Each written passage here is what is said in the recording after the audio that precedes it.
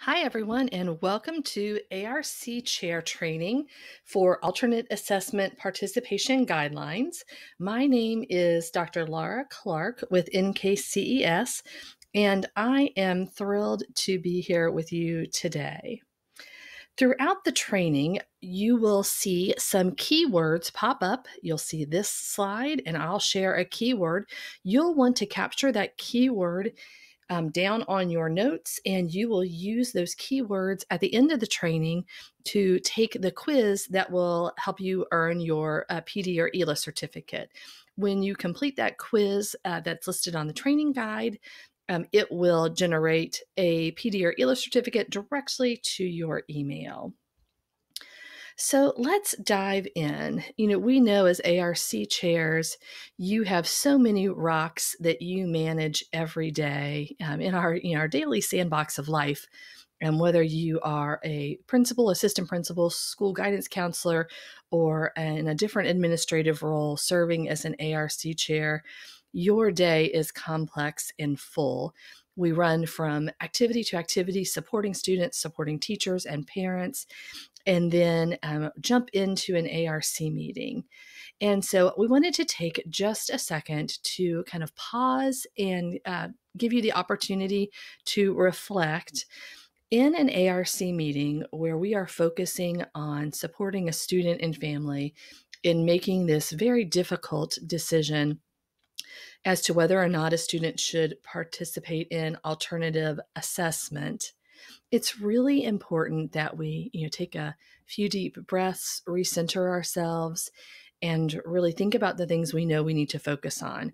Because when we are in those ARC meetings where we're dealing with a large amount of data, we are working through systematically the requirements and working with all the ARC team members, including the student and the parents, to make best decisions for that student. It's really important that we focus on not just the data, which is super important, our biggest rock.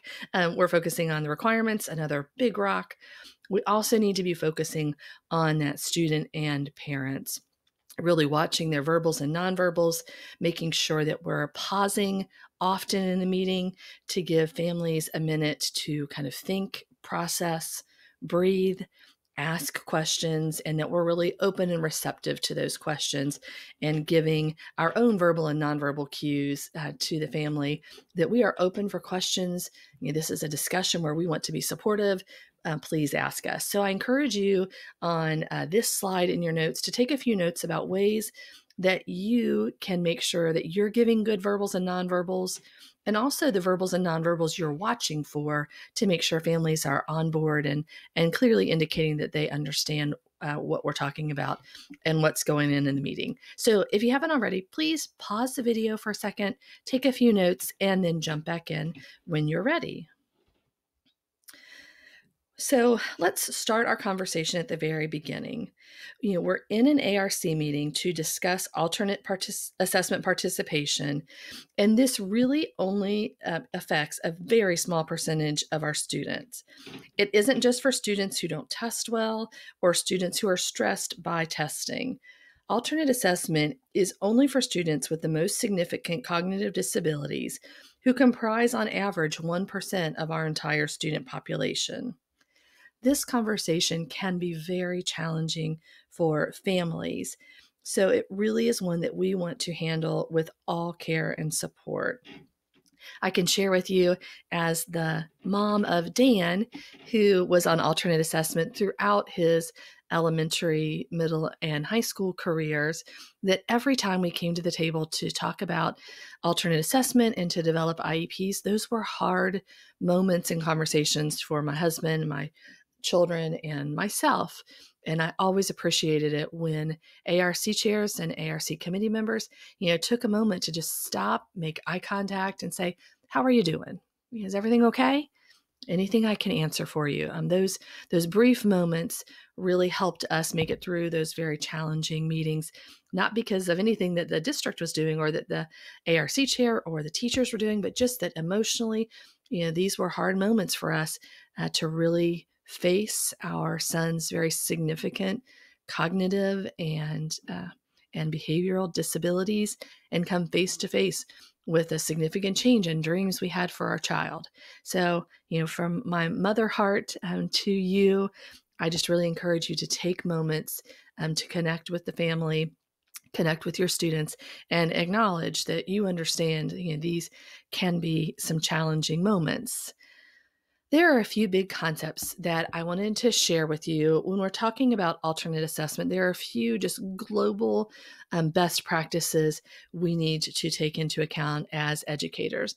And that first big rock we need to think about is the concept called the least dangerous assumption, which was first put out in the literature decades ago. But that least dangerous assumption tells us that in the absence of conclusive data, our educational decisions need to be based on the assumption which, if we make this decision, will have the least dangerous effect on the likelihood that our students are going to be able to function independently as adults. We always want to look at every decision we make and make that least dangerous assumption. If we decide X, is this going to support Dan in being as independent as possible as an adult? That frame is super important. We want to always go into a conversation with the background thought and one that we share. We know that every student, in an ARC meeting, we know that Dan can learn if we teach in a way that he can access the content. We are always going to presume competence and assume that there is something that we can do, increasing communication supports or instructional supports or behavioral supports to help our students make progress. And if we keep these three rocks along with this last rock in our head and as part of our conversations, we will really support our families. And we've all probably heard this phrase in a number of different settings, but it really applies when we are in those ARC meetings for alternate assessment. And that's the concept of embracing the power of yet. Dan might not be effectively using his communication system yet, but we're going to try this new strategy. So thinking through that power of yet and what can we do, what can we change to ensure that our students are able to make progress. We know that in what we call instructional inadequacy, a term that was coined with the least dangerous assumption literature, doesn't mean that the teacher is doing a poor job. It doesn't mean that the district isn't doing everything possible. It just may mean that the team hasn't yet found the just right fit of supports that our student needs in order to make progress. So on this slide in your notes, I just encourage you to jot down a few thoughts about how you can use these concepts as an ARC chair to support the ARC team members in making the best possible decisions for your students. In your training guide, there were quite a few resources that were linked in. And if you didn't get a chance to print them out, I am all about saving trees and paper. But in this instance, it's really a great idea to have these resources actually printed out in front of you because we're going to move back and forth between the resources throughout the training. It's also a great idea to have a pen handy, one in a nice bright color so you can see your notes, a highlighter. I'll encourage you in several different places on the documents to highlight key language, and some Post-its or flags so you can tag those resources that you know that you will be using. So this is a PDF screen grab of the participation guidelines. It's titled the Kentucky Alternate Assessment Participation Guidelines Documentation Form. This is the PDF version. You'll be working in Infinite Campus to complete this form.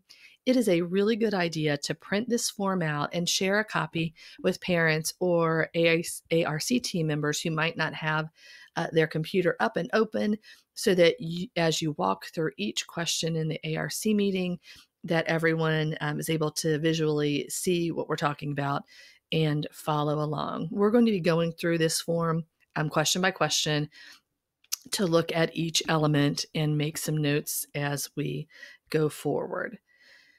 You also should have printed out this guidance for ARCs on participation decisions for the Kentucky Alternate Assessment. We often refer to this as the directions. It's step by step what you need to know to make decisions during that ARC meeting, and you'll want to make sure you're following that carefully. The other document you'll want to have with you is the participation guidelines for the Kentucky Alternate Assessment Review Document. KDE does a wonderful job of giving us review documents for every single decision that we would be making in ARC meetings. And we refer to this one quite often as the scoring guide. It's how other people that might have a cause to review your ARC meeting and the records, they're going to score or make decisions on whether the meeting was handled appropriately or inappropriately using this review document. So, with anything that we do, we want to make sure that we're going to meet compliance. We want to make sure that we're going to meet the requirements. And so using that scoring guide to self-score in advance is a really wise idea. So let's take a deeper look into the guidance document. Pages 3 through 8 have great resources for districts on the process of making that alternate assessment decision. On the bottom of page 9, there is an excellent piece of information for parents we're going to dive into, and you'll want to make sure that you follow this document carefully because it aligns very carefully with that record review document for the participation guidelines. All right, so let's dive into this document. We are starting on page 3, and I would encourage you to highlight this section that talks about options for inclusion in state assessment. Notice that there are multiple options for inclusion in our state assessments, and we must consider those options in order. So we're going to talk about them and document them in the conference summary notes that we've had this discussion. We're going to start by talking about if this student could participate in the general assessment without any accommodations, yes or no. If the answer is yes, why is that true? We're going to state some data. If it's not true, again, with data, state why is that not true. Then we're going to look at if that student is not able to participate without accommodations, could they participate in the general assessment with accommodations? Again, yes or no, based on the data. In the conference summary notes, you need to document why the ARC made that decision. If the answer to that is no, they could not participate with accommodation, then you are going to consider participation in the alternate assessment with accommodations, a really important section to make sure you're documenting step by step. Oh, sorry, I went too fast. On page 4, there is a fantastic section here that has guiding questions for the ARC. You will notice that this box repeats in multiple sections throughout this guidance document and really has fantastic questions that you can ask, and also make sure your documentation is clear in those conference summary notes. So, for example, that guiding question 1, can the student, and in the ARC meetings, we're going to, mention students by name. So, can Dan participate in the general assessment without accommodations? With accommodations. Excuse my coughing. Sorry. The ARC must review and document all accommodations available for the general assessment. If you haven't already done this, I'd encourage you to pause the video, read through those questions, and if there is any question that you're not sure how you would document in your district, make a note so that you can follow up with your director of special education. Note that question 3 specifically addresses students who are English learners and English learners with a significant cognitive disability. How will you address and support that student? So excellent guidance on those first 2 pages. Moving on to page 9, I would encourage you to highlight this section first. Before a student can be found eligible for the Kentucky Alternate Assessment, we have to go through the participation criteria step by step, and every question has to be answered yes in order for that student to be eligible. Note this paragraph. This one I would highlight and give it a star. Maybe put one of your flags or post-it notes here. Any ARC member, including the parents who need further clarification of any term or criteria used in the participation guidelines, should refer to this guidance. For annual review committees, or the ARCs, on participation decisions for the Kentucky Alternate Assessment, or the parent guide to the alternate K-Prep. So key resources we want to make sure we're sharing with parents. And that is one of the key requirements, the very first question we're going to answer. All right, so grab your Kentucky Alternate Assessment Participation Guidelines documentation form, and we're going to take a few notes here. The first question, we need this answer to be yes. So if you have not currently done this, you want to make sure before you move forward that you can answer yes. The first question is specific to the parent being provided with a copy of the Kentucky Alternate Assessment Parent Guide. That guide was linked into your training guide as one of your resources. So note that we not only have to provide the parent with a copy, but we also need to provide them with an opportunity to ask questions. Underline that phrase. So it's two things. I've given you a copy and I've given you an opportunity to ask questions. In the conference summary notes, you will want to document both of those things. You really want to think about the conference summary notes in this documentation form. There should be a match between those two. So you're checking yes here, and then you're documenting in the conference summary notes how that happened. So note here that we have several choices. It could be documented prior to the meeting, during the meeting, or in some other way, and you want to include the date that it was given to the parents. In the conference summary notes, it's really important for you to document that opportunity to answer questions. Keep in mind, as we said early in this training, this is a big decision for parents. Even if this is one that we've talked about, from the time this student was in elementary school, we've really supported parents in conversation prior to the meeting. It's still a big decision. So it's important to really watch those verbals and nonverbals of parents and provide support. If you are an ARC chair for an elementary parent, and this is the first time they are talking about alternate assessment, they might have tons and tons of questions. If you are a ARC chair in middle school or high school, and this is a conversation that's happened many times in elementary school, then parents might not have as many questions, but you still want to offer to answer them and document that conversation. So let's dive deeper. We want to make sure that throughout that meeting, we're taking care of ourselves and our entire ARC team, including those parents and students, that we are really thinking through how we can support families and staff.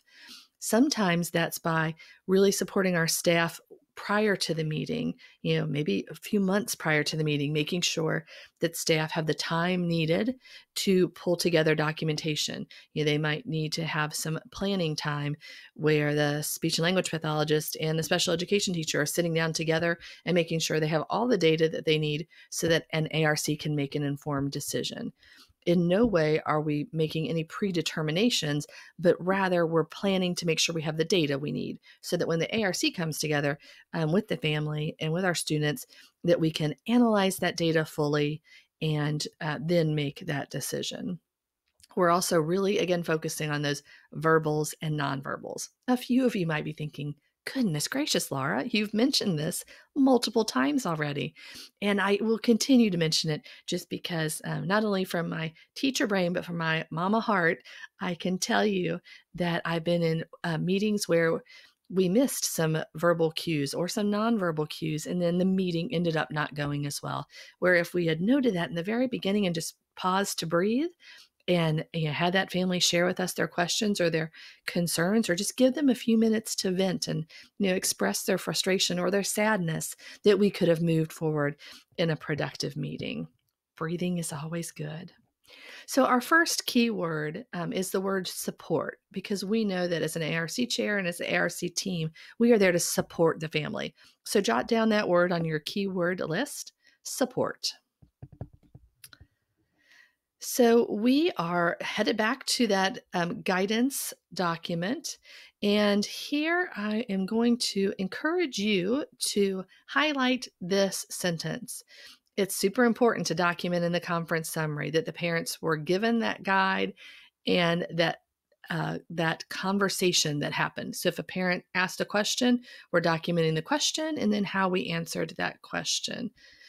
Documentation is important, not just to document the actual, just the facts, ma'am, Just the facts, sir. But why was that decision made? You want to make sure that there's very clear logic so that anyone reading those notes later would say, oh, okay, that makes perfect sense. Not, I have no idea why they made that decision. They said they reviewed this data, but I have no idea what decision was made in this ARC. You want to make sure that you are documenting carefully that you have not only sent home the meeting notice invitation, but that you've provided a copy of the parent guide to the families in their native language and document that discussion in your conference summary notes. All right, so we are moving to page 11 and focusing in on those guiding questions. This is a great box to highlight and star some great questions to make sure you answer. And if this is the first time you're running an ARC meeting, it's good to have that out and make sure that you are checking through each question that you have documented. So affirming that we're really taking time to give parents the information they need in their native language. If they need something interpreted, that we're providing that interpretation. If they need an interpreter at the meeting, we're providing that. And that they had opportunities to ask questions. We know that conference summary documentation is crucial. If the parent was not in attendance, we need to carefully document every attempt that was made to contact the parent, the methods that we used to contact them, and that those methods be varied. All right, so we're back to the documentation form and we're moving down into that next question. We've given the parent guide, check. Now we're talking about the difference between the alternative high school diploma and a regular high school diploma. What are those two diplomas and what do they mean? So let's dive a little bit deeper into what those two things look like and how that conversation can go. The first thing I would encourage you to do in your guidance document on page 12 is to highlight this box, because this is what you'll want to make sure you explain to parents carefully. We're going to explain the differences between the high school diploma and an alternative high school diploma.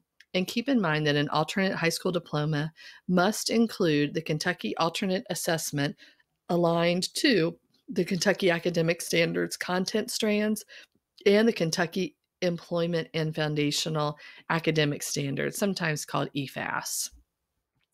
It's important to note that both diploma types require a minimum of 22 credits, and both diploma types also have to take into account local district requirements in addition to the credit requirements at the state level. You'll note that with the alternative high school diploma, the language there that it is provided to students with significant cognitive disabilities. I would underline that phrase, and then I would also underline the phrase unable to meet requirements for a regular high school diploma. So they are going to complete the required alternate course of study. And for many families, it's important to note that there is a very specific course of study for students who are on alternate assessment, that they are still receiving high quality instruction. To help parents understand the difference, one suggestion is to walk a family through the different course descriptions between courses in a regular diploma track and an alternative diploma track. This screenshot is from the Kentucky Searchable Course Code database. Here, we searched for English 1. There are quite a few skills to cover based on the Kentucky Academic Standards, and it is a quite complex curriculum for the English 1 course required on a regular diploma. If you would like to access this and provide this information to parents in a meeting, there is a hyperlink to the database here at the bottom of the slide in the light pink box. If you're interested in sharing with families the descriptions for students working towards an alternative high school diploma, you can type 600 in the box, in the search box specifically. Results will show all classes for students on the alternate high school diploma or students that are already eligible for alternate assessment. Note here that for English 1, for students on alternate assessment, it states that all materials and activities are differentiated to meet individualized student needs based on the Kentucky Academic Standards and the Kentucky Employability and Foundational Academic Standards. So keep in mind, when we're talking about alternate assessment courses, we are moving from covering the entire breadth and depth of the Kentucky academic standards for a grade level, including all academic standards, just like an entire forest floor full of flowers. We've got breadth, we've got depth. We are moving to a significantly reduced breadth and depth of content on the Kentucky Alternate Assessment. So, helping families understand that we are moving away from all of the detailed nuances that the Kentucky Alternate Assessment on a regular diploma track has. They're not going to learn about the entire picture, but instead focus on one or two key elements within a standard. Giving families clear visuals that will help them understand that change in breadth and depth is crucial when we are explaining alternate assessment. This is never a decision that the ARC should be making lightly. An ARC is going to be discussing the decision annually, and it is absolutely possible for a student to move back and forth between a regular diploma track to alternate assessment. But keep in mind, once you start on an alternate assessment track, we are reducing that breadth and depth of content each year, which has a cumulative effect of decreasing a student's access to content and ability to successfully complete the rigors of the Kentucky academic standards on a regular diploma track. This is a great moment to pause and just take a few notes on how you can support a family in understanding the differences between that regular diploma track and alternate diploma track.